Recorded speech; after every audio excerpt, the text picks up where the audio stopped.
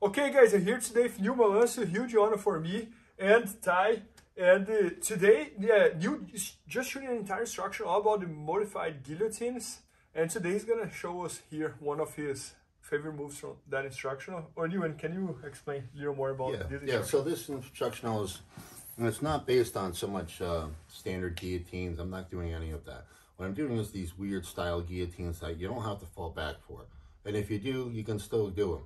But it's basically modified so when a guy defends a guillotine correctly, with these chokes, his counter won't work. So he does the right thing, but if he still chokes. So it's just a little tweaked. And the one I'm going to do for you today is one of my favorites.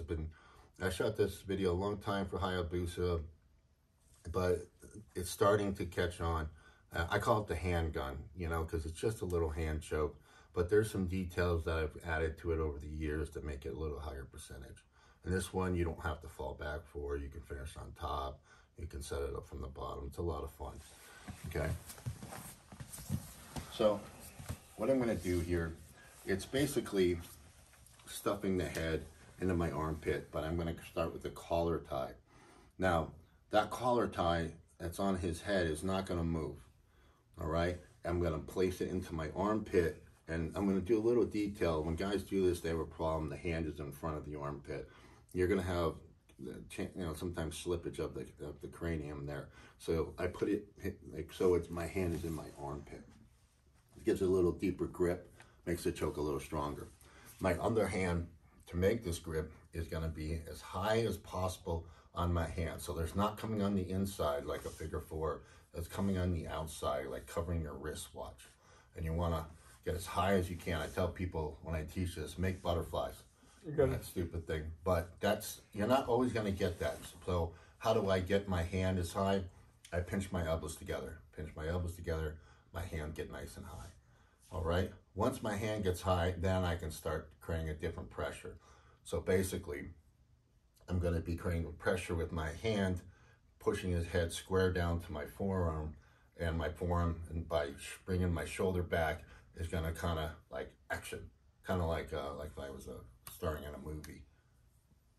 Okay, so you smooch your elbows together, you get high as possible, and it's a great choke. It's very painful. If he double legs me, it's still going to work, and it just goes into a bunch of sequences. Okay, so however you want to start this, you basically get his head underneath like a snap or however. Now from here, as I get on top my armpit, you don't see my hand, okay? I push my forearms together, my elbows together, so I can get my hand nice and high, okay? And now I keep his head tucked on my armpit. I'm just gonna go ahead and create some pressure and get a tap.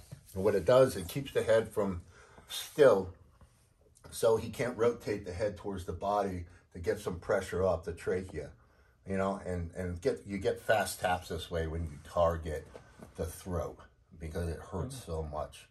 I'm not trying to put him to sleep necessarily.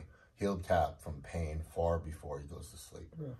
Anyway, I noticed that the hand that you approach to set up the technique, you don't even move that hand. You just keep it right on top of the head. Yeah, it's in front.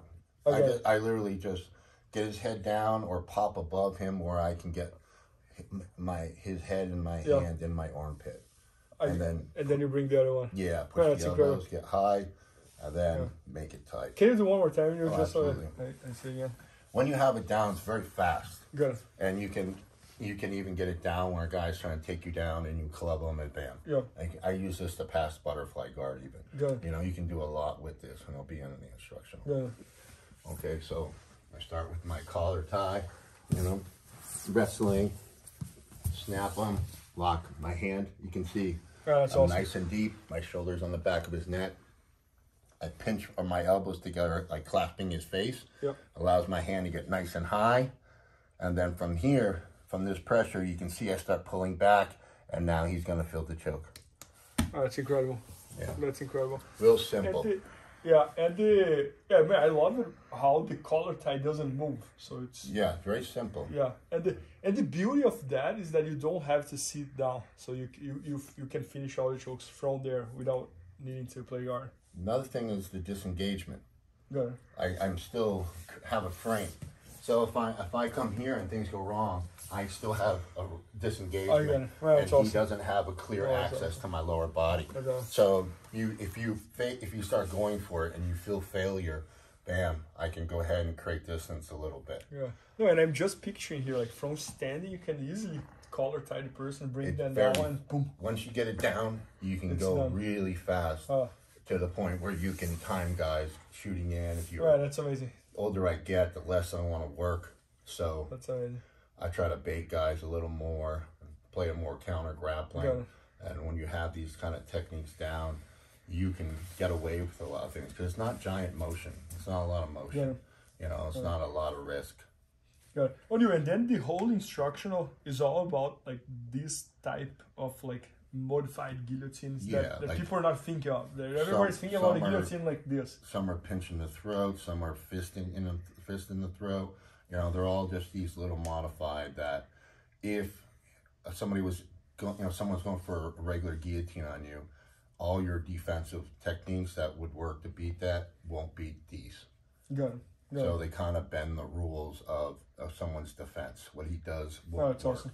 They have their own, they're in their own element. That's awesome. No, and it increases efficiency, and also like the person defending doesn't really know what's coming because it's not a traditional guillotine. That's incredible. You can set it up from all positions, and it's quick. It's very, very quick.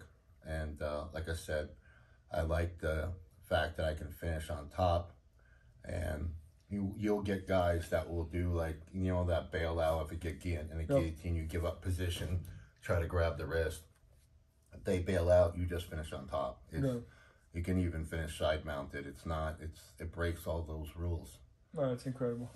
I just call it the handgun because, you know, it's just a hand grip, and I'm big into shooting. I would either call handgun or the guillotine, the butterfly grip. Yeah, that's how I get people to remember. I say something silly like, you know, butterflies. That's awesome. And they'll remember me doing that stupid thing. No, but anyways, guys, you just shot this entire instruction all about modified guillotine. So you just saw one example of how to do the guillotine a little different. And I think you guys also saw how powerful it can be. And the instruction is coming out amazing, and it's going to be at IBJJFanatics.com very soon. Maybe by the time you're watching, it's already there, so make sure to check that out. And thanks so much. Thank you. There you go. Thanks for the support, everyone.